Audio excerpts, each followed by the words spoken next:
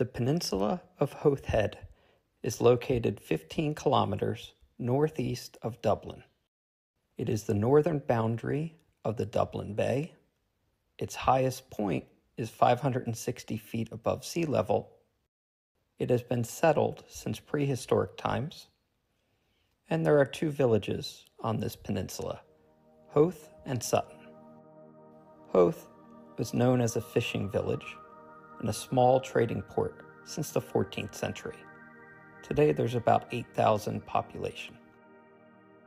Howth Castle is the St. Lawrence family's private residence since 1177. Originally, the family held all the lands of Howth Peninsula, the island of Ireland's Eye, and other lands in North Dublin. Currently, the grounds are about 250 acres. They have walking trails, swan pond, and many gardens. The current stone castle has parts dating back to 1450. Folklore has it that in 1576, Queen Pirate O'Malley attempted to visit the 8th Baron of Howth. He was cited for dinner and was not available, so the gates were closed. She grew angry and abducted the young grandson. He was the heir to the family's title. Eventually, she released the heir with the agreement that the gate will remain open to the public and an extra place setting will be set at the table for any unknown guest that may arrive. These traditions still exist today. In 1738, the house took on the current appearance. Thomas, 3rd Earl of Howth, who was born in the early 1800s, brought a herd of deer to the wooded part of the lands. This area now has the name of Deer Park, and it's also the location of the Deer Park Golf Course. About 150 meters behind the golf course buildings, there is a collapsed dolmen.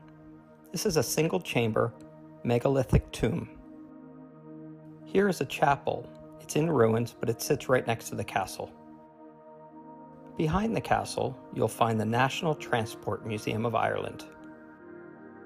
This castle was used in the 2016 film Love and Friendship. In 2018, the castle, the grounds, and the island of Ireland's Eye were sold to an investment group. The island of Ireland's Eye is a small, uninhabited island about 1 kilometer north of Howth Harbor. You'll find the ruins of an 8th century church.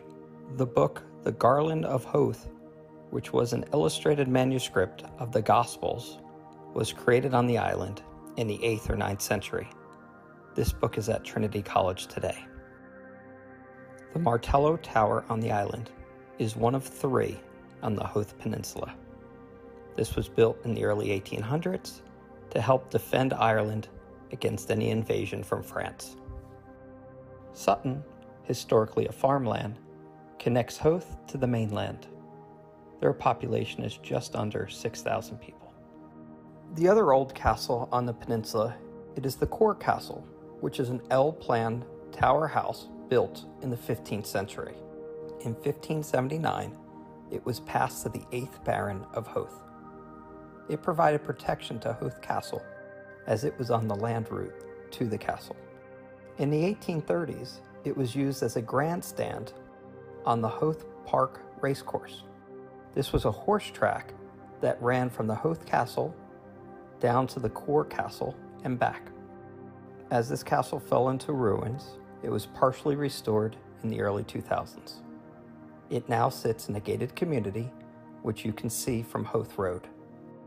Just past Core Castle, on Howth Road, you will see the mile marker.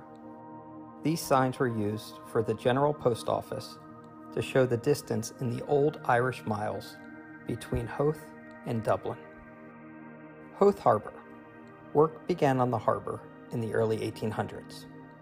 The Howth House was built for the supervisor of the project around 1807.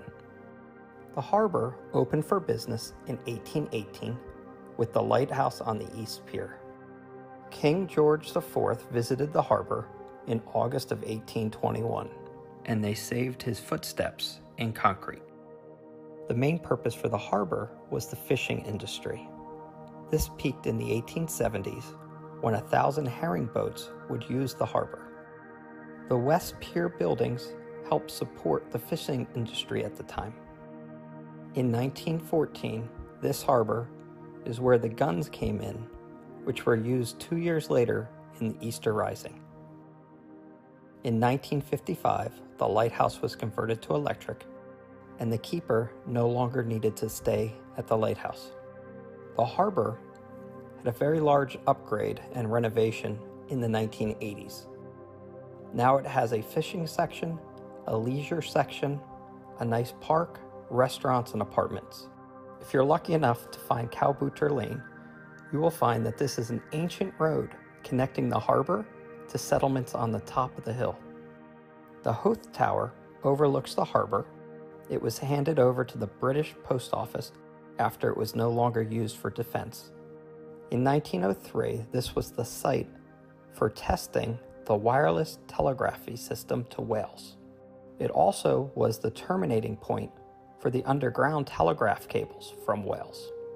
It eventually was turned over to the Irish Post Office and then to Fingal County. In 2001, it opened as a museum for vintage radio. St. Mary's Abbey. The first church founded in this location was in 1042. It was replaced in 1235 with a parish church. The ruins that are there today are from a church built in the 14th century. The St. Lawrence family supported this church, and the tomb of Christopher is in the back of the church. He died in 1462. The Hill of Howth tramway ran from 1901 to 1959. It was an electric double-decker tram car, and it would run a 5-mile route around the peninsula, starting at the Sutton train station and ending at the Howth train station. Most of the route was converted into local roads, but there are still a couple places where you can see the history of the tramway. First is on the Howth Road at the beginning of the harbor. You can see the sidings of the old bridge that used to cross the road here. Even the roof of the Doghouse Blues Tea Room is where the tracks ran. Across the street, you would see where the tram came down off the hill before it went to the Howth station. Second area is in Sutton, the tram shed. It's still there, but it's been converted into a private residence. Just with a simple Google search, you can find some great pictures of this tramway. Bailey Lighthouse. This is located on the south side of the peninsula. The first lighthouse on this site was built in the 1660s as a coal-fired beacon. The current lighthouse was built in 1814. It was built lower, closer to the sea level, because the old lighthouse would get lost in the fog. In 1902, a system was installed that allowed the gas light to flash once every 30 seconds. In 1953, the keeper's house was built below the lighthouse. In 1972, it was converted to an electric lighthouse, which produced a flash every 20 seconds that can be seen for 26 nautical miles. In 1996, it was converted to an automatic operation, so the last keeper left in 1997. The third Martello Tower is the Red Rock Martello Tower, which is in Sutton. It was built in 1804 and is the first tower on the north side of Dublin. It acted as a general lookout for the North Dublin Bay area. In 1979, there was a fire that destroyed the tower. By 2006, it had been renovated into a residential dwelling. Currently, it can be rented just like a hotel room. Right behind the Red Rock Martello Tower is the Sutton Castle. It's also been called the Sutton House. Originally, it was a 40-room home for the Jameson family, built around 1880. In the 1970s, it was converted to a 19-room hotel. It was used as the background for the Van Morrison album Vidum Fleece. Also, in 1982, The wedding of Bono and his wife took place here. The hotel was sold in 1997 with the 7 acres of land. In 2001, it was converted into 17 luxury apartments. One reason why this is a tourist destination is there are a lot of outside trails. There are 4 main ones, considered the cliff walks. They range from 6 kilometers to 12 kilometers in length. The sights from these trails really give you perspective of the North Dublin area. One of the great finds on these trails is the old World War II sign, Erie, E-I-R-E, with the number 6. This allowed pilots to know that they were flying over Ireland and exactly where they were over Ireland. Over the years, many of these signs were heavily overgrown with vegetation, but the local community is starting to restore the sign. On the ground, you can't really tell what this is, but when I put the drone up, you can clearly see the R is coming out. Howth is a beautiful place, surrounded by water, great restaurants, great history.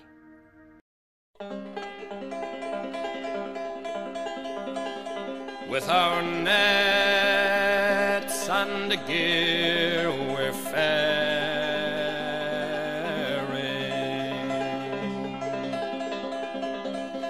on the wild and wasteful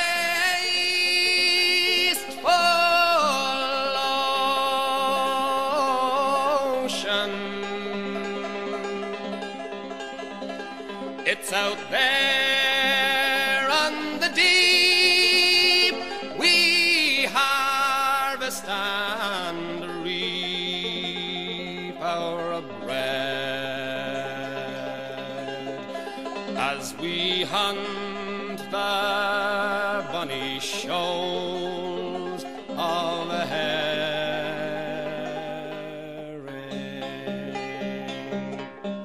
Oh, it was a fine and a pleasant day out of Yarmouth Harbour I was faring as a cabin boy on a sailing lugger. We were following the shoals of herring. Now you're up on deck, you're a fisherman. You can swear and show a manly bearing. Take your turn on watch with the other fellas as you're hunting for the shoals of herring. Now we fished the swart and the broken bank. I was cook and I the quarter sharing, and I used to sleep standing on me feet as we hunted for the shoals of herring. We left the home grounds in the month of June, and for canny shields we soon were bearing with 100 cran of the silver darlings that we'd taken from the shoals of herring. In the stormy seas and the living gales, just to earn your daily bread you're faring from the Dover Straits to the Faroe Islands, and you're hunting for the shoals of herring. Well, I earned me keep and I paid me way, and I earned the gear that I was wearing. Sailed 1,000,000 miles, caught 10 million fishes. We were hunting after shoals of herring. Your net rope man now, boy, you're on the move, and you're learning all about seafaring. That's your education. nation as you hunt the bonny shoals of herring. Night and day the seas were daring.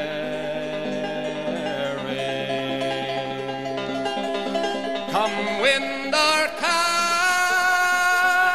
or winter gale,